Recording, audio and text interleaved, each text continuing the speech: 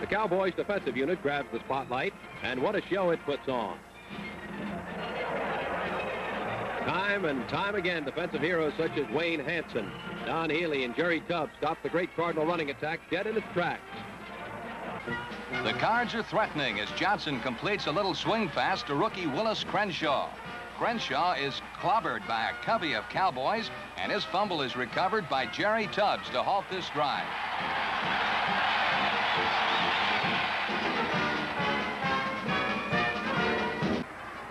Chicago threatens in the opening quarter with Bill Wade passing.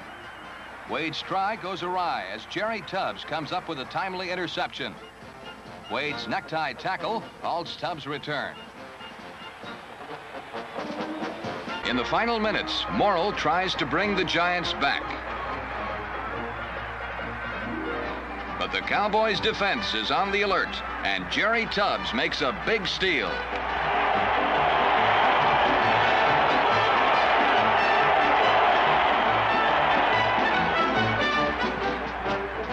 Jerry Tubbs, one of the original Cowboys, fills the middle of the Dallas defense.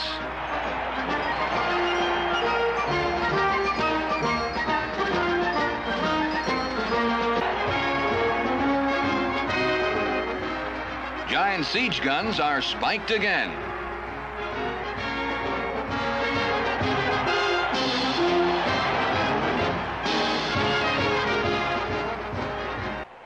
First and 10 on the Dallas 27. The Eagles moving now. Straight handoff to Grove.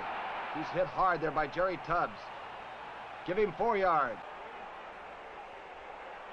First and 10 on the 23. This is done. On the half-pack pass. Intercepted by Jerry Tubbs at the 16. He gets it back to the 22.